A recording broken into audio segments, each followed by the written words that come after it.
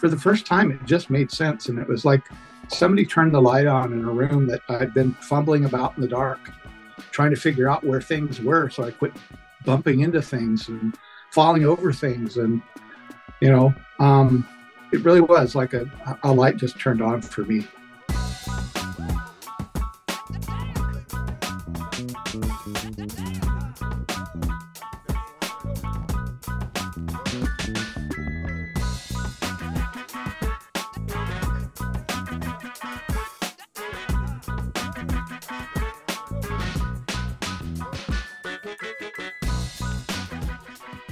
Welcome to Adulting on a Spectrum.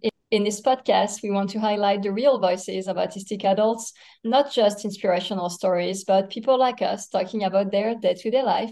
Basically, we want to give a voice to a variety of autistic people. I'm Eileen, an autistic author and photographer, and I co-host this podcast with Andrew Komarow. Hey, Andrew. Hey, Eileen. I'm Andrew Komarow, an autistic entrepreneur, co-host of this podcast. And today our guest is Ross Voorhees, because he said, I found this super interesting. Voorhees, a jolly good fellow is a way to pronounce it from just before the podcast. So I did that right. Anyway, about 8 years ago, Ross finally figured out that he was on the spectrum. Even after becoming a mental health therapist prior, he wound up writing a book about what he learned about autism from both perspectives and how that's changed his work with his clients who are also on the spectrum. Thank you for joining us. Thank you for having me. I really appreciate it. So we like to start off each podcast. Have you listened to our podcast before? Yes. Awesome. Yeah.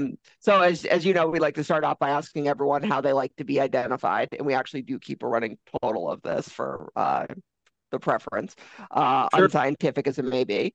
But how do you prefer to be identified? And we don't mean she, her, person, but we mean person with autism, autistic, on the spectrum. Do you have a preference? It really doesn't bother me, however people want to say it, as long as it's, something not profane, but because, for me, I don't feel the stigma, any kind of stigma attached to it. So it really doesn't bother me how I'm addressed. I personally use autistic or autism a lot, when I'm talking about myself, even to my wife. So.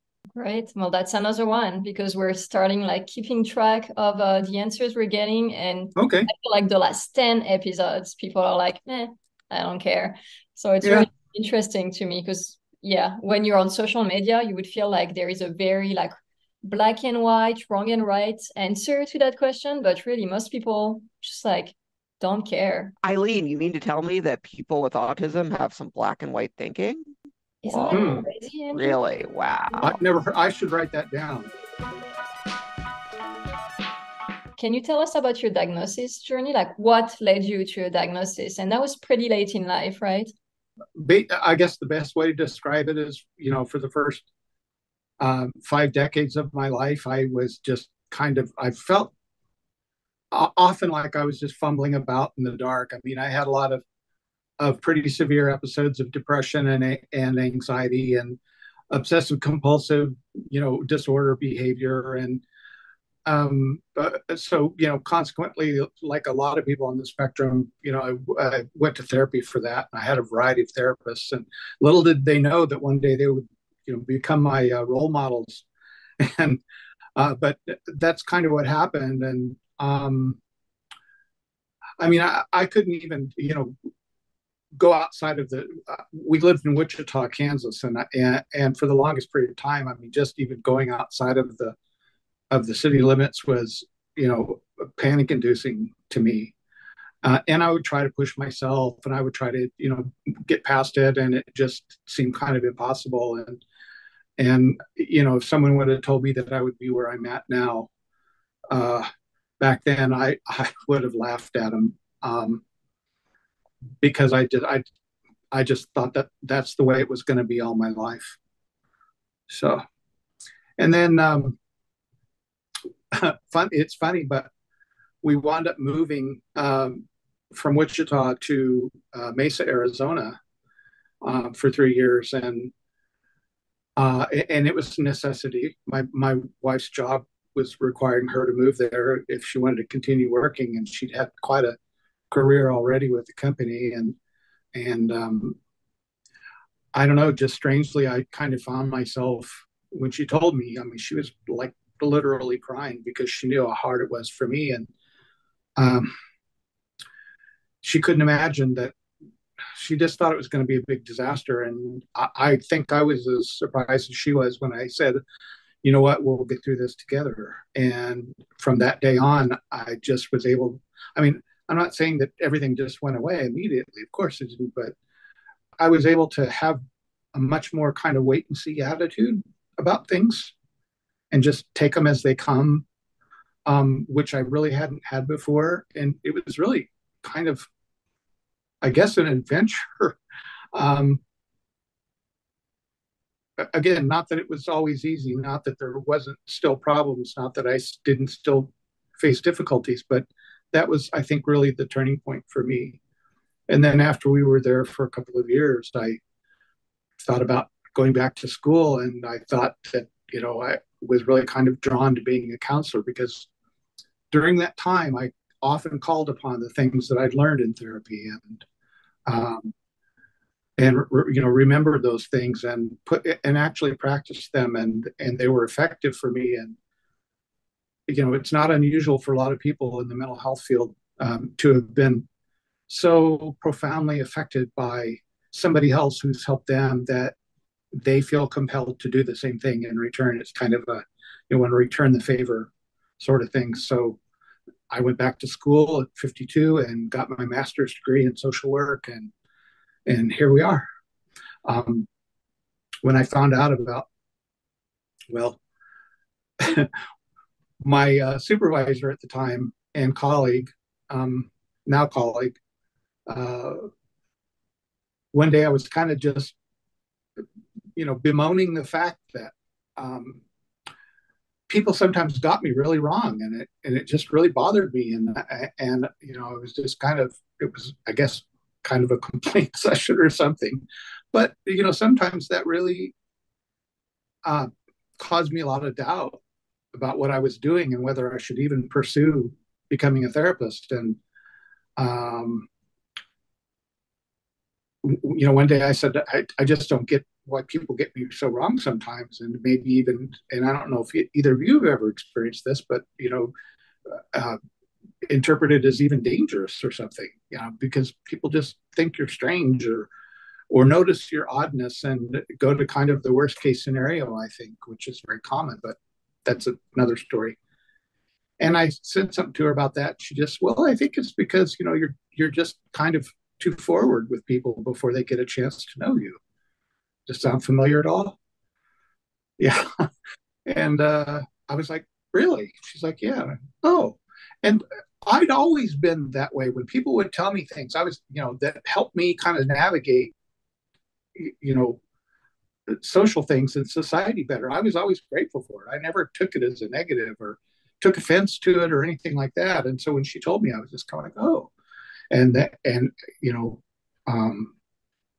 maybe an hour later, I was thinking about that in my office, and I thought, gosh, that sounds a lot like autism, And so I started kind of, that changed my perspective, and I started reflecting on other incidences I'd faced in my life, and it just, for the first time, it just made sense. And it was like somebody turned the light on in a room that I'd been fumbling about in the dark, trying to figure out where things were, so I quit bumping into things and falling over things. And it really was like a light just turned on for me. So, and then that got me thinking about writing, and as I learned more about autism and developed a better understanding of it, and I mean, it kind of been staring me in the face all my life. I just didn't recognize it, I guess. What was the diagnosis process for you like? How did you start and go through that? Well, I haven't been diagnosed by a psychologist. I haven't done the testing and stuff. I mean, for me, it's more, we use what's called the DSM-5, which is the diagnostic manual for mental health disorders and things. And I think it's kind of, in some regards, unfortunate that it's in that manual. I don't always see it as a mental disability at all. And we can talk more about that later if you want to know more. But that was what I had to refer to, and I just was able to, I guess, kind of not officially diagnose myself, but between that and just the way it helped me make sense of my life and understand aspects of myself in a way that I never could before. That was enough for me.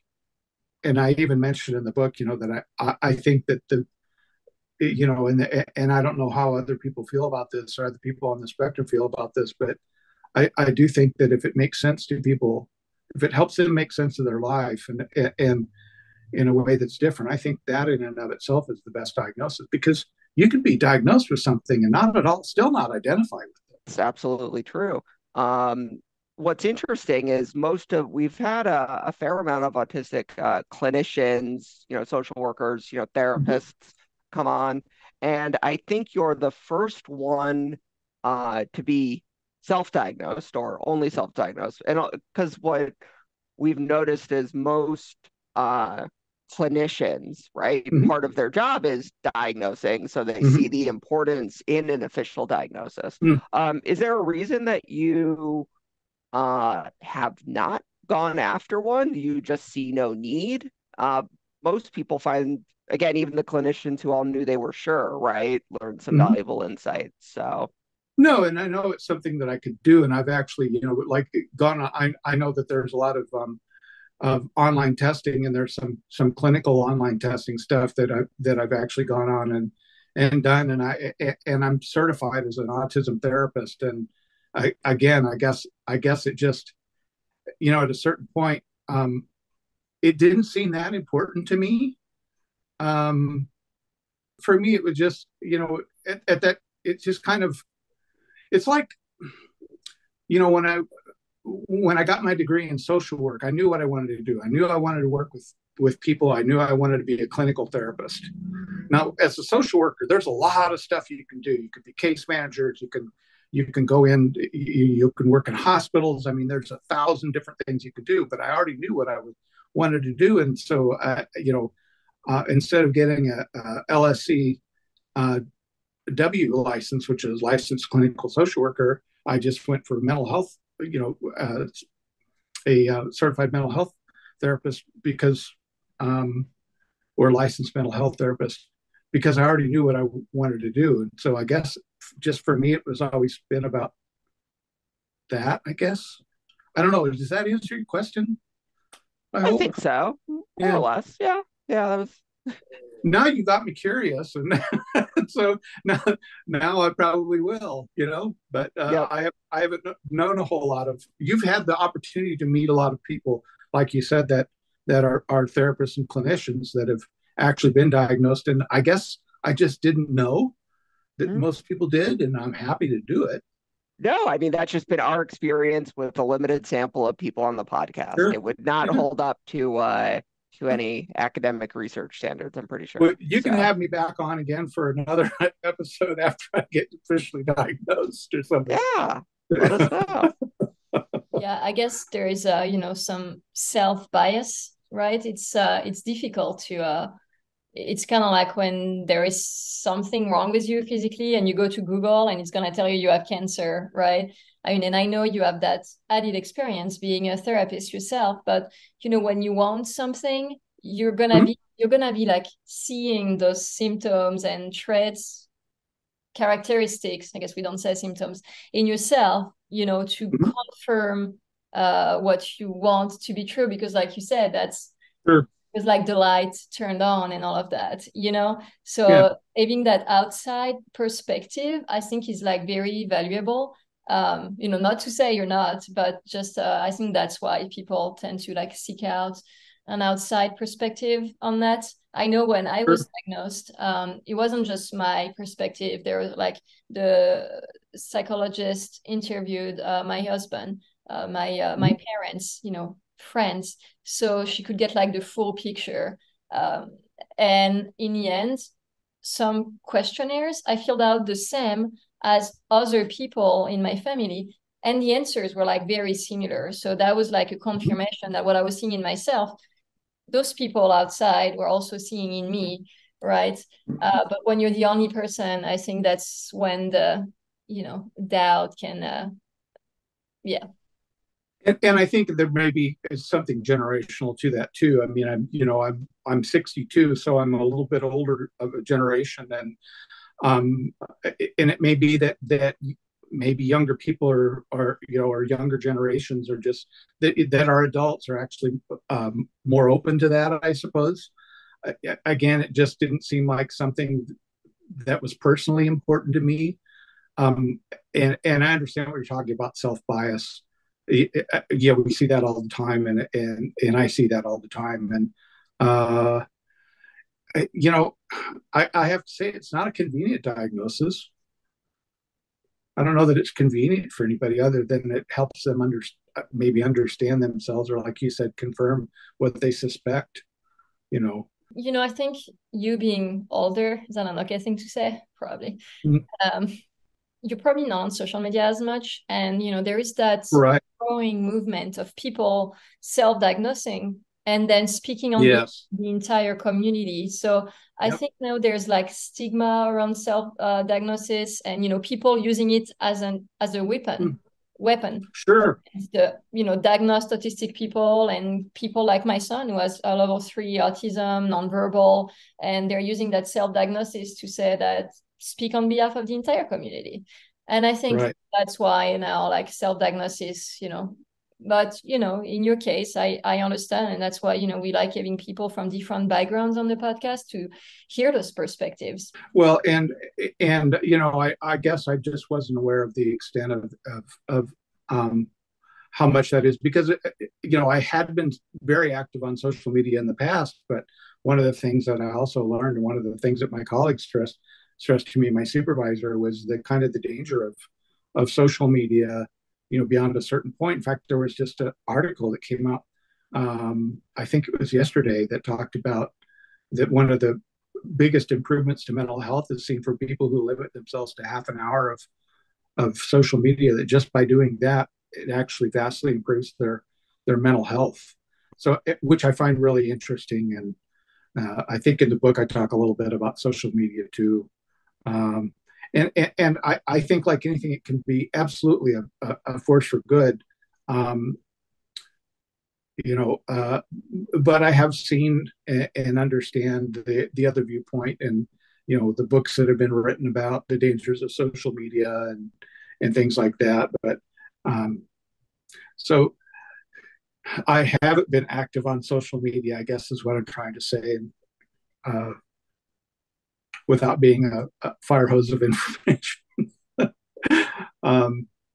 That I haven't been on it that much, but I can see how people would absolutely use that to draw attention to themselves, almost like it's in fashion or it's a fad, and that just kind of is undignified for all the people who have been officially diagnosed. Yeah, completely. Yeah. I mean, there is self-diagnosis, and it's hard to see the difference sometimes. And so complicated issue, complicated answer, but I appreciate you sharing why you did that. So do you look back at how you treated any autistic clients before you had a better understanding of yourself, and like almost snap yourself in the head because you didn't know at the time you had autism, and now you have like a whole new understanding of things? Yeah, I mean, I believe that.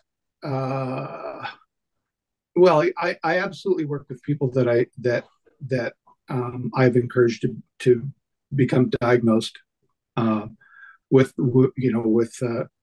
or confirm a diagnosis of autism.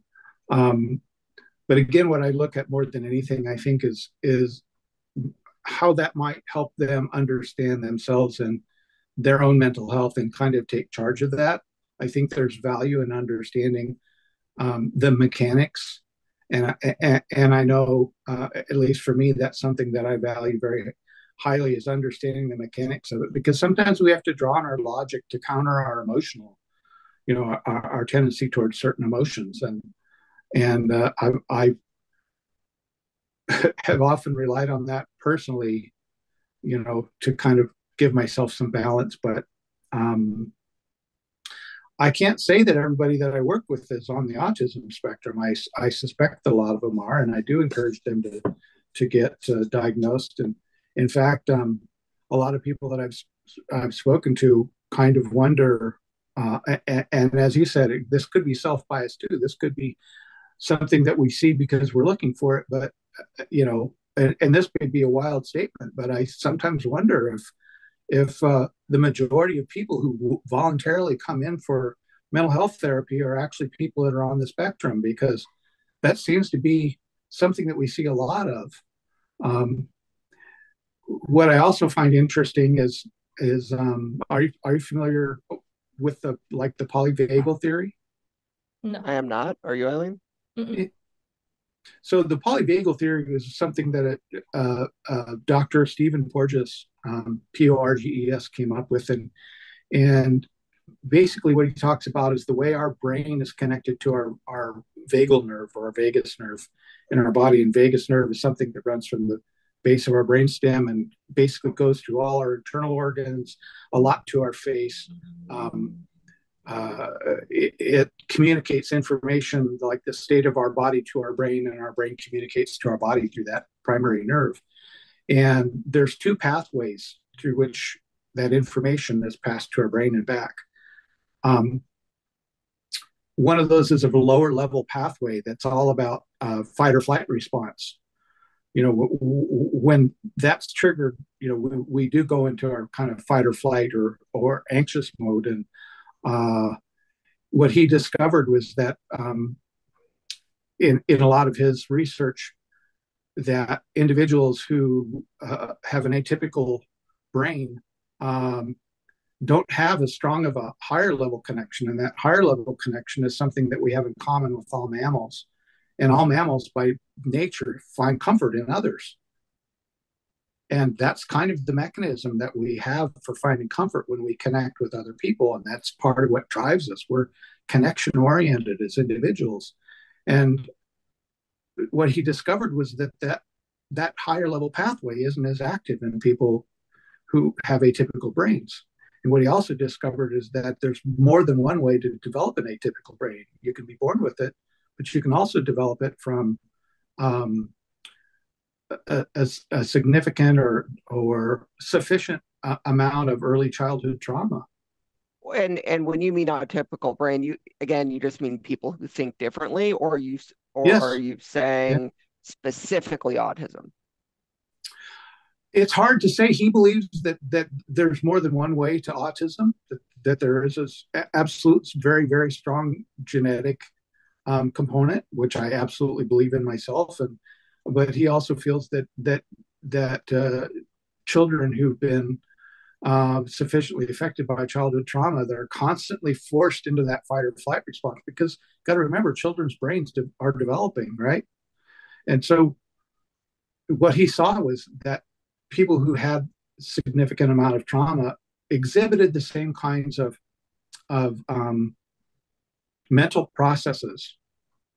He also discovered that people who were born deaf sometimes exhibit those same things. And one of the things that happens when our fight or flight response is triggered is our brain tunes away from vocal frequencies and tunes more towards predatory frequencies, lower level, more guttural kinds of sounds.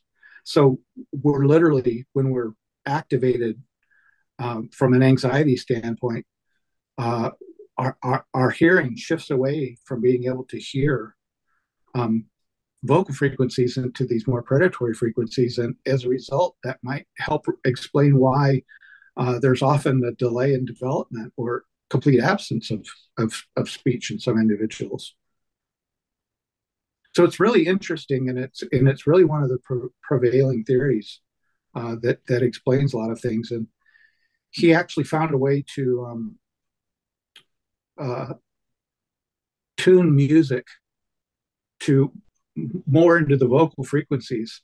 And he has treated a lot of children with early autism, a diagnosis with these headphones, and their social ability actually has improved from being able to hear these frequencies, these vocal frequencies. It stimulates those pathways and creates new neural pathways in the brain, and actually helps improve some of their symptoms. I'm sorry, I know that's a lot, but Yeah. And respectfully, I disagree with his opinion, right? There can be lots of things that activate the flight or fight response through sure. trauma or other things that are not autism, right? And that's all Right. the more reason to, have an appropriate, therapy, diagnosis, treatment, Sure. et cetera. Right. What are your thoughts on current, autism, treatments that exist today? And are there any that are less talked about that you think should be more talked about? Well, I mean, kind of what's considered, at least from my understanding, is that dialectical behavior therapy is often used, which is basically you just kind of instructed on what to do and how to act. I think cognitive behavioral therapy is also utilized quite a lot. I know that medication is often used. Can you explain the difference between DBT and CBT? They sound so similar. They must be the same. Can you remind me? Sure. Yeah. Dialectic behavioral therapy is more specific in that it basically says you're in this situation, this is what's actually going on, and this is how you respond to it. So it's basically telling people how to respond based upon the situation they're in. Cognitive behavioral therapy is more about the thought process and how, our tendency, like you said, black and white thinking, right? That's kind of considered a cognitive, not error necessarily, but not the most helpful way to approach things. Often it's great for survival. Don't get me wrong. Black and white thinking is wonderful for survival because being able to quickly differentiate between what's safe and what's dangerous is crucial, right? That's why we tend to think on a black and white, all people, not just people on the spectrum, but all people are very much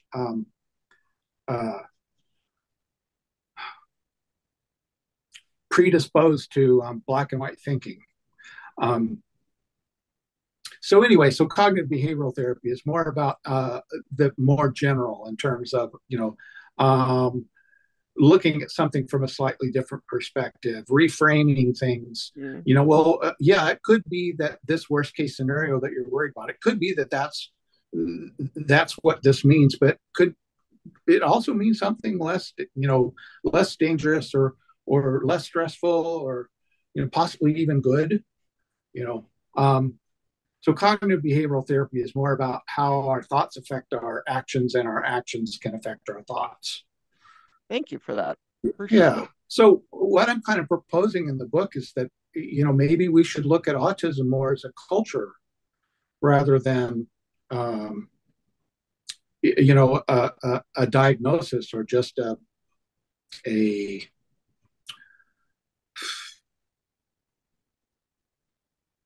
deficiency or a disorder, and I kind of I think there's a part where I think it can be both. I don't think it's one or the other. Yep. And lucky for you, you don't spend a lot of time on social media, right? And I think if you spent more time, you'd see that again, anything can be taken to extremes, right? But there's it's hard to, again, the black and white thinking. I think there is a part where kind of it can be a culture for some people, but then there's a lot where it isn't, right? I don't mean like culture like a group. I mean, from a perspective, and let me explain what I mean by that. Thank you. So I think what some things mean for neurotypical people don't mean the same thing for for atypical people who are on the autism spectrum. I think a lot of the things that, and I'm just going to use we here, think about, and the way we see things is different. In other words, we tend to be very much more practical, right? We're practically oriented. We're literal. We take things literal. Our sense of humor and stuff is different. And one of the things that we're taught, is in social work and in pretty much any mental health field is, cultural sensitivity. That when someone comes in, for example, if I have a client who comes in who's a member of one of the tribes up here in the Pacific Northwest, I better know something about their culture so that I can recognize when something about them is reflective of their culture, or even know to ask them, how significant is your involvement, say, in tribal affairs or something like that, because that's a factor in how they see things, how they perceive the world. And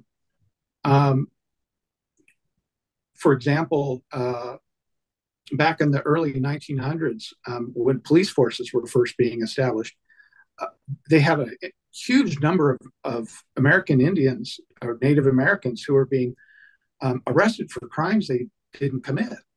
And when they finally looked into why this was happening, what they discovered is that in the newly developing techniques to figure out whether someone was being deceitful and lying or was guilty, they would look at eye contact. And a lot of individuals, American Indians or Native Americans, wouldn't make eye contact. And they saw that as being, avoidant, or, that they're hiding something. And that's not what it meant at all. From a cultural perspective, they were taught that you show your respect to elders and chiefs and people in authority by not engaging in eye contact with them. So once they understood that, they were able to go, wait a minute, this guy isn't being evasive. He's Native American, and this is him showing respect to me. Or then they at least knew to ask about it. And so I think that's the importance. So what's the purpose of all this? Well, I think that if I'm in Rome, it's kind of unrealistic for me to act like, to think that everyone in Rome should act like an American. I should understand their culture and respect their culture and take that into account when I look at their behavior.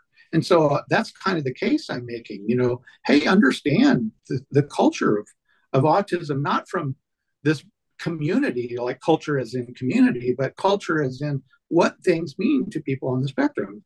Understand that we are more direct, that we see things differently, and take that into account. And instead of that being a diagnostic criteria, it's something to kind of celebrate, I think. And so I agree with a lot of what you're saying. Like, it was very interesting to hear about the Native American story and, how to them respect is not making eye contact. And personally, like, I hate making eye contact. Like, that's something I've trained myself to do. And I don't think, anyone should be forced to, make eye contact. So I totally relate to a lot of what you're saying, but there's a but. I think there is, the unfortunate thing is that there are people on the autism spectrum whose characteristics are a lot more severe, and it's not just social norms, like my son, for instance. He can't tell me if he's hurt, can't tell me what his favorite color is. He's swallowing coins, like he threw up a coin like last weekend because he doesn't have a sense of danger, he's intellectually disabled. And so, I think, and maybe it's a separate issue, it's the answer to a different question that you're raising about the culture. I think people should learn about autism and what it, the symptoms that are the characteristics that are making autism. I see what you mean by culture. I'm going to use the word culture because that's what you're using, how just because we're acting differently doesn't mean it's, a bad thing, doesn't mean we're not respecting people. Totally get that. I just want to make sure that by, pushing the autism as an identity narrative, we're not forgetting about those for whom autism is such a debilitating, can never say that word right, condition, the people who have like such intense symptoms and threats of Sure. autism. No, I completely understand what you're saying, and I'll just read you a little bit of the second paragraph of my book in the introduction. It says, first of all, I'd like to clarify that when I refer to autism or any of its associated terms within this book, I'm generally referring to what is termed high functioning autistic individuals. High functioning individuals with autism used to be diagnosed as having Asperger's syndrome. But the latest diagnostic manual folded this distinction into the broader diagnosis of autism spectrum disorder, or ASD as it's often referred to. The end result is that the term ASD applies equally to those least affected by autism to the most profoundly affected individuals, because autism is, after all, now viewed clinically as a spectrum. However, I also don't believe that the material in this book excludes anyone with autism, regardless of where they might fall in the spectrum. To say otherwise would mean that I presume to know who might or might not benefit from this book. And the fact is, autism simply doesn't work that way. Every human being is unique with unique abilities and capabilities, whether autistic or not, and that includes the capacity for finding their own measure of peace, meaning, and purpose in life. So I could not agree more with you. Okay. And I just wanted you to know that I recognize that and make that as a crucial, important distinction. I love that. Yeah. Well, let me ask you a question then, because sure. I love that paragraph. Thank you for reading it. Sure. Do you agree with the new DSM-5 as a psychologist, or do you think that it should be rewritten to separate between what used to be called Asperger's and those more profoundly affected by autism?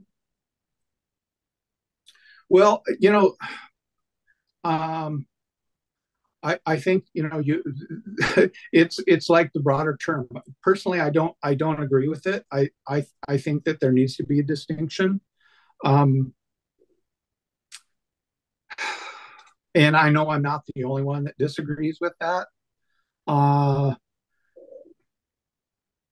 But you know what? As a therapist, I have to work with what I'm told to work with. That's kind of the reality. I can't diagnose Asperger's anymore. Yeah. As far as they're concerned, it doesn't exist. When I was diagnosed, it was just like a year or two after the changes in the DSM. And the psychologist told me, if it was a couple of years ago, you would have been diagnosed with Asperger's syndrome. Mm-hmm. So mm-hmm. I think a lot of professionals are like kind of still like that term and that distinction, and will use it in a, how do you say, non-official way, right? Just to explain better. I mean, because it makes things confusing how someone like us having this conversation on Zoom, we're talking about very important topics, can have the same diagnosis as someone who needs help at 27, going to the bathroom, eating, speaking, it's makes things confusing. And I don't think the spectrum quite explain the differences enough. No. And I would just say I have a son with Down syndrome, and who is also autistic, and a son with autism who's verbal, but he's very much affected by his diagnosis. So I've had them long before, and had to get to know that and understand that long before I was ever even, the idea of even being a therapist was something in my head, And I also want to say I very much identify with the not being able to make eye contact, because I'll often look up and away from my clients, and sometimes they'll turn their head to look and see if they can see what it is that I'm looking at, because they think I'm looking at something else. And so sometimes I kind of explain that, that's just what I'm thinking, or something. So yeah, I completely understand that. And I guess what I should say in terms of and I do kind of think that Dr. Porges is onto something with his polyvagal theory. That makes a lot of sense to me. What he's saying there is that and maybe that's the differentiation. He's saying an atypically structured brain, and that is people who have a constricted or non-existent higher level pathway that allows them to find comfort, and so they exist primarily always in anxiety and stress, is maybe a better way to explain what it is he's trying to say when he says that people, there's more than one way to get to an atypical brain. And I think he does make that distinction. I don't think he ever uses autism specifically in any of his work. I may be wrong. But he is explaining it purely in kind of neurological or neurophysiological terms.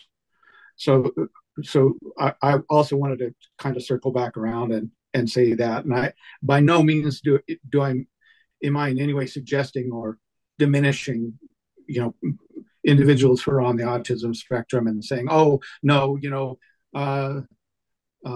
people who suffer, childhood trauma could be there too. But I do see a lot of people, and that it seems to be something significant that they've gone through. And I do see a lot of the same ways of thinking and behaviors, the inability to meet eye contact, a lot of the, same kind of things. And unfortunately, another reason why I kind of put forth this whole idea of understanding the culture is so that therapists understand that when therapists who are typical or have a typical brain make a diagnosis, they are making it from their perspective, and they're assigning meaning based on behaviors that they see in clients based upon their personal understanding of what those behaviors mean. And so my point that I try to make in the book is that you have to look differently. You have to understand the culture of autism. You have to understand what that means and make your diagnosis not based upon what it means to you as a neurotypical individual, but what it means to that person. And why is that important? Well, the highest misdiagnosed group of people in the world are people with autism spectrum disorder. They're often diagnosed, women are most often diagnosed with borderline personality disorder, and men are most often diagnosed with either antisocial or what's the word? Narcissistic personality disorder. And the treatments and everything are completely different for that. And I've actually had people come in that were diagnosed with borderline, and I'm like, wait a minute, this doesn't look like borderline at all to me as I get to know them and understand them. And I've said, you should be tested for autism. It turns out they're autistic. And suddenly they go from, I have one client that living in a barn on a farm, to having their own place and going back to school and starting a career, and their life that just blossomed. So prior to that, they were going down this path of what they've been diagnosed with, and it was just grinding them into the ground, and it just opened up the world for them. And that's a big influence for why I kind of went with what I went with, I guess. I hope that makes sense. Do you have any special interests other than autism? If so, what are they? Okay, you didn't share any in the bio. Okay, what else do you like to do? Who knew Eileen likes what the where you drive fast? Formula One. There you go. Right, yeah. Eileen? Yes. I love the typical nerd stuff. But there I go using a stereotypical label again. I love science fiction. I love what kind of science fiction? Oh, all kinds. Everything from Guardians of the Galaxy to Interstellar. It can be really deep or it can be very surface level, but I really like, right now I love Foundation on Apple. Yes. Love that show. We're like the only two people who watch it, I think. Yeah. Yeah, well, I've made my wife watch a few episodes. Oh yeah, mine too. So yeah, we're at 4. Yeah. But no, it's impressive that's a very hard book to make into a movie. For people who don't know, the show takes place over 1,000 years. That's good. Okay. A communicator from the original Star Trek, the original series. That's all my deck work. I love making models. I love making, I'll spend months doing a model and just trying to make it as realistic looking as I possibly can. And I didn't used to be that way. I used to be as fast as I could, but I eventually learned how to slow down and stick with something for the long haul. Love music, all kinds of music. My wife played in symphony, and I got the pleasure and honor of going to see a lot of people in the symphony and developed an appreciation for that. I love classic rock. I love grunge rock. I love jazz, all kinds of stuff. I have a few more questions for you, and these are quick fire questions. So if you've listened to the show before, you know what they're like. Yes. So, first question. What is your favorite animal? Cats. Star Wars or Star Trek? Star Trek. What book are you currently reading, or the last one you read? Hyperion. What is your favorite food? Vegetarian pasta dish. Okay. Favorite color? Purple.